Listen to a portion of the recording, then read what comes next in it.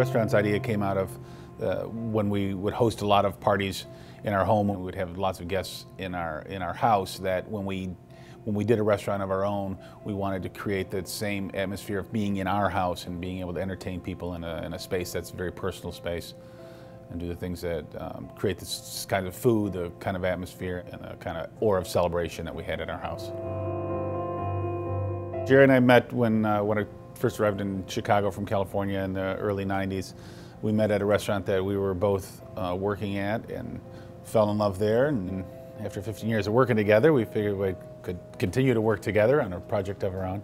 In 2005, we were really all over the city, and we started in Edgewater, and we ended up back here in Edgewater and opened in the fall of '06.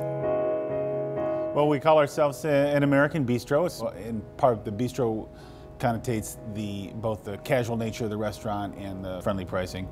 It's such a big world of food and wine that if there's something that interests us, if there's a taste that interests us, we're gonna run with it a little bit. We have feature wine flights, and they're usually region specific. So if I'm doing a wine flight from the south of France, we're going to focus on foods from the south of France, particularly when they're in season. Bourbon glazed salmon over grilled sweet potatoes with julienne vegetables.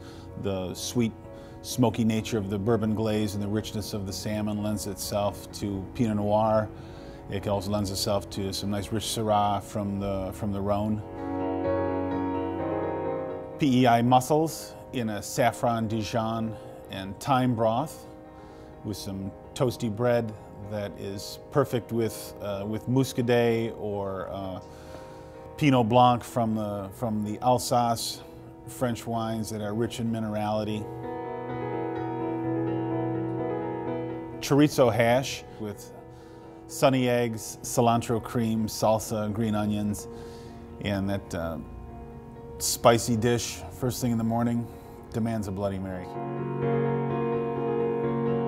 We always have something going on, or at least we try to. You know, we spend an enormous amount of time here, so we like to have some fun and entertaining events going on as well. We're right next to Loyola University, and we try to have programs that are friendly to the students' budget.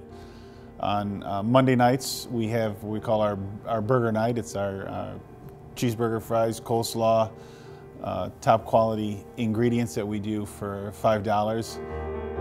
On Tuesday nights, you can come in and our entire wine list is available for half-price bottles of wine, and we have a jazz guitarist here as well.